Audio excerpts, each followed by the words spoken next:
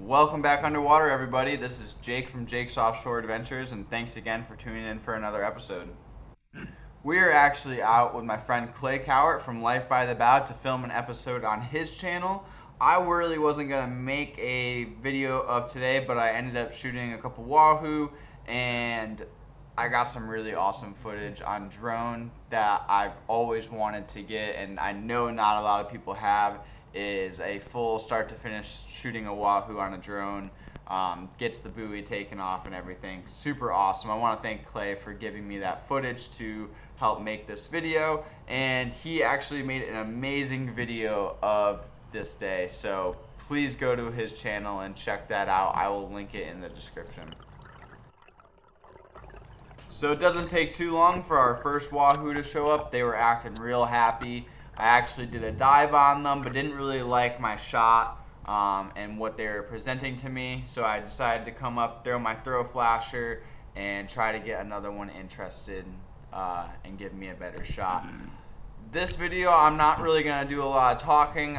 I am gonna leave the footage a little raw, just because my buddy Clay does a great voiceover of today's footage. So definitely, like I said, go check that out. But basically, here's the first fish I shot for this day, and you guys will see the rest. Again, there'll be some footage of a drone later in the video, which is just super epic, so definitely don't want to miss this one, guys.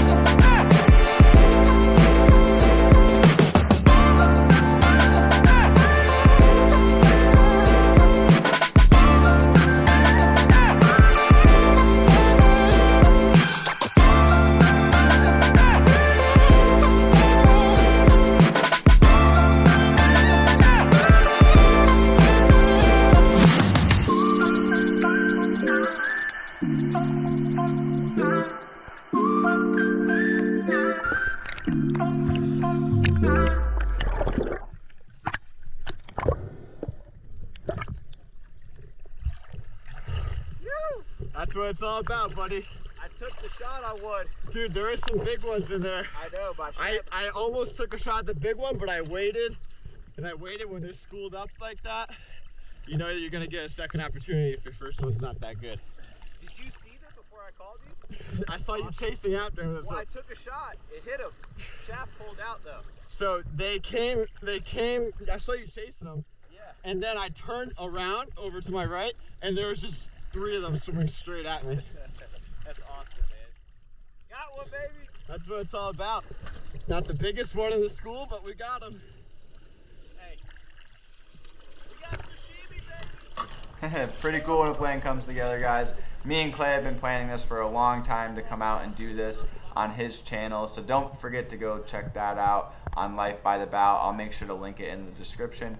But just like he said, it's really cool to be able to swim with these fish in your backyard. And he spent thousands and thousands of dollars and gone thousands of miles to even find these fish. So the fact that we did this in our backyard is quite amazing.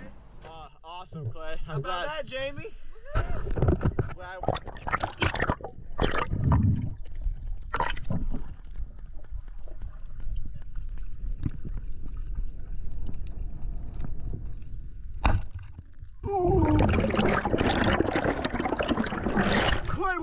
right here. Clay. So this wahoo came up behind me and Clay was a ways away from me, and I decided to take the dive on the fish to try to get a shot into it, and I missed. So this just goes to show you I do miss sometimes, and sometimes YouTube is more like a highlight reel, but today I wanted to kind of show you guys that these fish are really elusive, and it's really hard to gauge how far away these fish are sometimes by their size. And right here this fish sticks around and almost gives Clay a really good shot, but unfortunately it didn't really like what he was selling. So this is a really good example of why you need to be patient and don't take shots that you don't think that you have, because all that commotion brought in some more fish while I was trying to reload and gave Clay another opportunity to shoot a wahoo.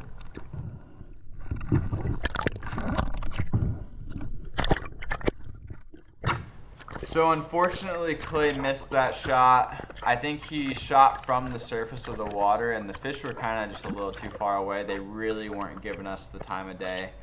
But I got my gun reloaded and I kept following these fish to see if I could get one to turn around. So I'm not really chasing the wahoo right here. I'm kind of just swimming with them. I had a few here on my left side and I had a few on my right that the camera does not pick up. So I'm kind of just swimming with these wahoo. I'm not chasing them. And sometimes when you're swimming with them and they're swimming slow, a couple of them will break off from the actual pack and get curious enough to come up and check out what you are giving you a shot. And that's actually what happens here. I cut out about 5 minutes of following these fish, but after about 5 minutes of following them, two of them decided they were curious to what I was and turned around to come check me out.